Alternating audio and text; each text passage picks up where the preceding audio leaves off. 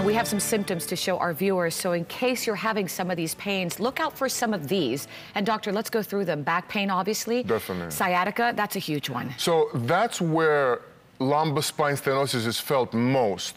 When patients start to develop a woody, numbing, cramping sensation going down their legs and thighs, sometimes all the way down to the toes.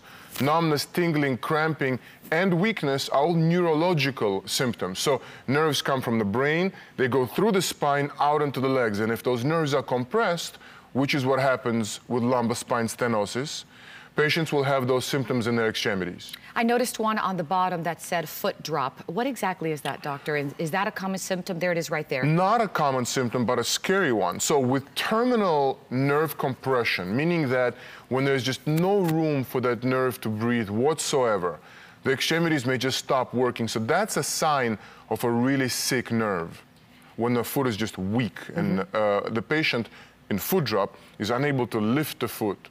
And that's very painful and obviously sometimes by that point the pain will go away, and does? all that's left is permanent disability. Oh my You goodness. really don't want to wait till that point.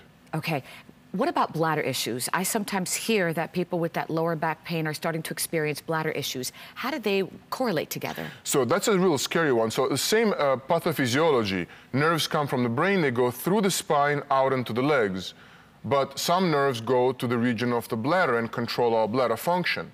So with severe nerve compression, as occurs with lumbar spine stenosis, rarely patients will report that they are unable to feel their groin and they become incontinent. Now, that's a really scary one, and that those symptoms demand urgent intervention.